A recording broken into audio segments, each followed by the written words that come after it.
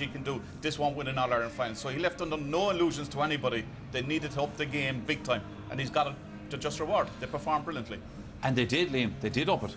Yeah, they did, very much so. I mean, right throughout the field, as I said, generally when you see that first 15 minutes and you see who's doing the bossing, and you just felt today that the bossing was being done by Kilkenny. You know, they were at the pitch of it. They were working very hard. I mean, Colin Fennelly went off just before half time there. He put his head in, you know, to block down Larry Cobbett and went straight down the tunnel to get stitched. You know, so that just tells you they were going to put their bodies on the line, their heads on the line today to make sure they got over the line. And you know, they built up. They needed that. They needed that bit of. He was slowly with that from the But they needed everything in the finish too, because you know it was back to 3 points. You know, at one stage and a goal. You know, we had a few chances. Maybe Benny Dunn came in and Pat Burke had chances, but you know, to be fair, Kilkenny were the better team, and it would have been, you know, on the day they'd absolutely deserved the victory because they could have had a few more scores. Wouldn't take anything at all away from Kilkenny's performance today, which was awesome, but there was a lot of little errors on the Tip team today, a lot of little fumbles around the pitch today. That was surprising. Yeah, there was. You know, as I said, they just didn't seem to find their rhythm today, you know, right throughout the field. And, you know, normally, like, Shane McGrath, I think, is one of the key players for Tipperary in the middle of the park. And, you know, just early on, you know, the ball, just everywhere Shane went, the ball seemed to go to Michael Fennelly. You know, it was just one of those days. And, you know, just Tip needed someone to grab the game by the scruff of the neck. And unfortunately today, that just didn't happen for them. All right, we have a short break to take here in the programme. Stay with us because we still have lots more to come. Champions of 2011 after defeating Tipperary by 2 goals and 17 points to 1 goal and 16 points. You know, in the beginning of the match, we were saying this, Cyril Farrell, Tip began to lose ground to Kilkenny. They were just slipping away, Kilkenny getting a point and the point, and then they got the goal that really made the difference. Yeah, like Kilkenny at this stage, Michael, were completely on top, and Tip had come back into it. They would feel they needed more score, but at least they'll be kicking themselves to this. So watch Henry, lovely little fast ball here. Typical Kilkenny, another little hand pass across here. He has a little look up. Like, you know, it does nothing stupid, a little flick across here now. This is where the goal comes from.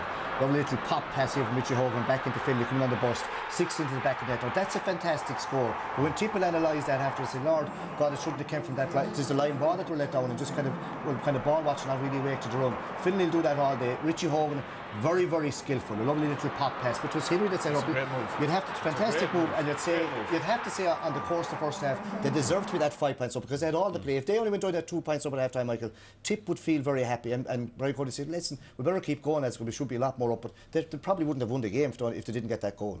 Yeah, but they got a goal in the second half as well, Liam, and this was again another one at a crucial stage just to keep that gap there.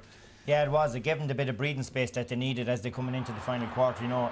And, you know, they worked the ball out well. Tommy Watch, I thought he picked his man very quickly again today, and here's Michael Rice.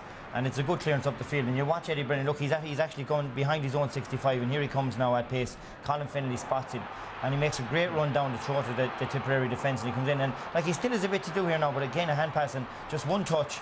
And top corner. I mean, what a finish. And you think Paddy Stapleton's going to get in and get the blocking. He was very, very close. They kept Eddie Brennan awake during the week, that's for sure, to run like that. But I mean, if you're a youngster watching this, Michael, look from that angle, that is absolutely fantastic. If you're aspiring to be in Croke Park on a given day, to get that touch without putting it into the hand and hit it like that, it was absolutely fantastic. To put into the hand to be tackled, and even as it was, Paddy Stapleton was the hard not to get a flick to it, but just show you, like, you have to be so sharp.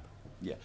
Tip did get their goal. They needed a goal to put themselves back in with a chance. Now, they did get it. Yeah, they made a few changes, made 2 changes at half time. You know, that they weren't winning a half-hour battle. They were kind of struggling in a lot of aspects of the field. You know, Bombermar here tried his heart out. Ball goes into Lar. It's set out to Pat Burke. Now, it's a good finish by Pat Burke, but I'm sure David Heverty in the Kilkenny goal will be disappointed that it actually went past him. But it was the tonic that Tipperary needed. They needed to get themselves back into the game. They needed to get a goal, and it did lift them for a period of time. And you would say, yes, that Kilkenny are out on their feet. This is the Tipperary that we've seen in the past. But it never materialised, Michael. It never materialised on the basis, right, that they were so tight back in that defence. You never got the opportunity to see them get one-on-one with the Kilkenny guys. And that was been Tipperary's trade for the last 2 years, taking on a marker, getting into open space, and that was never allowed today. They were closed down at every opportunity. They were, and I spoke before the commercial break about some of the errors, we'll say, that either Tip made or they were forced into them, perhaps. Well, probably forced into it, Mike, because a few fierce hard hits going on, but that's the way these guys play. Like, now watch this, McGrath gets a rattle here from Michael Finney, put back on his backside, tries to hamper it across, and breaks down here, and actually runs up a great score. Like, again, Richie Powell does a lot of work. All the Kilkenny forwards scored today. Richie left or right, bang over the bar. He would have been disappointed last year, Richie Powell, because a mantle fell in with Henry gone. But, like, again, Kilkenny have the ball, but like they're put under terrible pressure. Now look, John O'Brien here flicks it out, whereas he's going to get, it hangs around, it's too long there. breaking ball. And once it gets into a breaking ball situation, Kilkenny are very, very good and always very good at the hand pass, extra man the whole time. Like there weren't unforced errors, or actually forced errors, but like you won't get away without the first touch really, really sharp against Kilkenny, especially in Ireland final. Like, and this was happening all over the pitch. It was hard for Tip to set in. Again, this ball is half blocked down. Again, Kilkenny break with it. Like they did this on numerous occasions, but it shows you how much that Tip Kilkenny were up for the game. This is a wonderful score. I mean, this is Colin Fennelly went out with Hooper in the matter and put the ball back over the bar off his left-hand side. You know, Colin Fennelly finished up with 2 points, and the guy wasn't even supposed to be fit today. But you know, again, they just picked off the great scores. They worked tirelessly hard for each other today. I mean, they had an amount of possession in the second half period, Tipperary. An awful lot of ball, and there was an awful lot of ball went into the forward line. But unfortunately, it wasn't their day. You know, the Lar wasn't allowed play today, and you have to give credit to Kilkenny for that. They came in with that tactic, stopped the supply, gone into the full forward line, no score from Lar Cobbett or Owen Kelly from play. We'll win the match. Tip would have known this, Liam. They would have known exactly what Kilkenny were likely to do to set themselves up against them today. Yeah. Yeah, you know, but I guess you see that's the thing about the match. You know, you just got to set the intensity, and unfortunately today, as I said, the likes of Larino, they just couldn't get on the ball. You know, Kilkenny were like men possessed. You know, when that ball was there to be, they were just breaking, and their support play. You know, when Tommy Walsh got the ball inside, back in his own full backline, he had a man directly outside in 15-20 yards pop pass up the field. You know, the support. Paul Murphy hit 4 or 5 balls, you know, with no one on him, because hand pass every time. They're very good. They weren't bombing balls as much this time, right? It was the short 10 or 15 metre pass out to a guy in space, and the crossfield ball, the angle ball across, you know, rather than going down high into the square. I mean, they played the game very, very well. OK, from the thoughts of the former Tip manager, let's hear from the present-day Tip manager, Declan Ryan. He's talking to Claire McNamara. Declan, disappointing day. You weren't able to hold on to the title. I suppose this was a game you were chasing right from the start. Yeah, it's a very disappointed dressing room inside there, Claire. You know, these guys prepared very well all year there, and just didn't happen, I suppose, today. We were lucky to win only 5 points down, probably at half time. Kilkenny showed savage hunger again, and they showed all the hallmarks that has made this a great team. They did look the sharper and the hungrier side. You couldn't get into your rhythm really from the start. That's the way it looked, yeah, and I suppose the goal in the first half was a killer blow, but we were lucky to win it, maybe only 5 points down. You know, hats off to Kilkenny. I think that they showed that they're real champions the way they came back and you know, played like that today. I suppose they were hugely successful as well in keeping some of your key men quiet, the likes of Lar. Yeah, I suppose if we had to get a couple of more goals from Lar there, you know, it would have been a different story, but he was well marshalled today. You know, that's the way it goes, I suppose. You know, I'm very proud of the guys that, you know, they've trained very, very well all year. Trained savage hard, and it's a pity to be in a losing dressing room. You needed goals, you did get one, but I suppose it wasn't enough. Yeah, I think we were just hanging on by our coattails there. You know, Kilkenny seemed to be moving the ball a bit better and seemed to be hungrier today, and just hats off to Kilkenny. They're a savage team, and they're fully deserved their victory today. When that goal went in, did it give you great hope? Did you feel you could get back into it? Yeah, I suppose it did, yeah, that you know, we felt maybe that would drive us on a little bit, but we struggled to get out of the blocks today for whatever reason, and you know, Kilkenny probably looked that bit hungrier and a bit fresher than us for whatever reason. We'll have to sit down and have a look at it again, but you know, I'm just very proud of the Tipperary guys there. They're all inside there. They're very disappointed. They've worn the blue and gold jersey with great pride all year, you know, so full credit to our guys as well. I suppose they didn't ever find the form that we've seen earlier in this year, and in Munster particularly. Was the favourites tag or the burden of being champions that weigh heavily? I don't think so, no. I think you go out every day and you try to play as well as you can, and if you do that, well, you know, you're going to have a good chance. I suppose today we didn't play as well as we can. Maybe we weren't let. You know, we'll just have to sit down and have a look at it. Of course, your first year in charge, and this is a young team to a large extent. You happy that they can learn from this experience and bounce back and be stronger for it?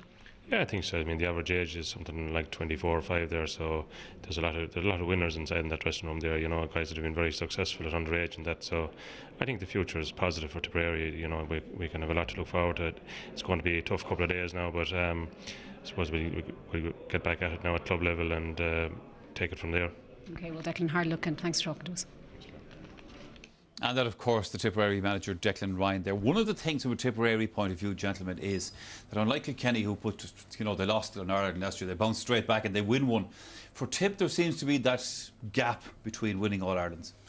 Yeah, you know, the record speaks for itself. You know, won in 89, you know, lost again in 19, came back again and won in 91, you know. So, again, it's just, you know, that's 45, 46 years now where Tip have failed to put back-to-back titles there, you know. Everyone came here with a real expectation, I think, from Tipperary today that this team are capable of doing it. But you know, you got to give credit to Kilkenny. You know, I mean, they came with a real intensity to their play today, and you know, fully deserved their victory. But you know, it is a tough. You know, as we said earlier on, we were saying it all the day, all the time. The loser, you know, you may as well be 8 a second. So like, the next decade of Brian Cody is about to begin. Well, this is it. Like in Kilkenny, he's going to stay there as long as he can because the guy is just phenomenal. Like, you know, and he has it down to a T, and the pitch is very near him. And he absorbed. He's a hurling man, Michael. Like he'll come to Fitzgibbon Cup matches and league matches. He's like that's his passion. You won't see him at a horse race meeting or playing golf. Usually, he's passionate about hurling, and he has that kind of, you know, method about him. Now, whether he could leave, it'd be a lovely time. He's leaving as a winner. Last year, like he'd feel he couldn't leave because after losing. So it's up. Like in Kilkenny, Ned Quinn will just say, listen, do whatever you want to do, and whatever he does, like he deserves great credit because he's put them up on a pedestal again. They're an unbelievable team. There's no question about that. It's pretty much time for us to go here at Croke Park now. Before we leave you, a reminder that the Sunday game tonight is a